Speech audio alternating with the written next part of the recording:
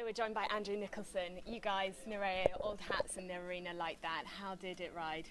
Yeah, I think it felt very steady, very good. He's very good with it. He probably could have done with the stands being packed. It's a long time since he's gone into the arena at these sort of places when it's pretty empty. Quiet, yeah.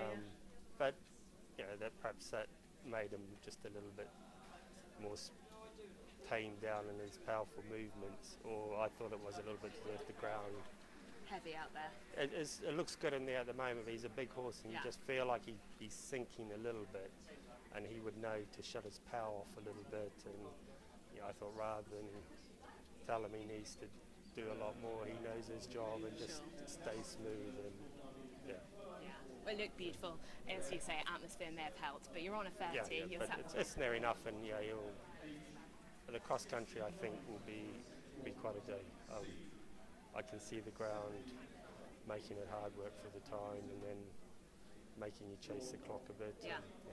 Is that your thoughts for riding it tomorrow? You're going to chase the time, do you think? Oh, for sure. I'll ride. I'll leave the start box hoping to go inside the time.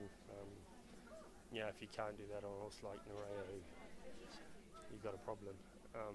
But at the same time, I might get halfway round and think I need to back up a little bit. But it's no good me starting off quieter. Sure.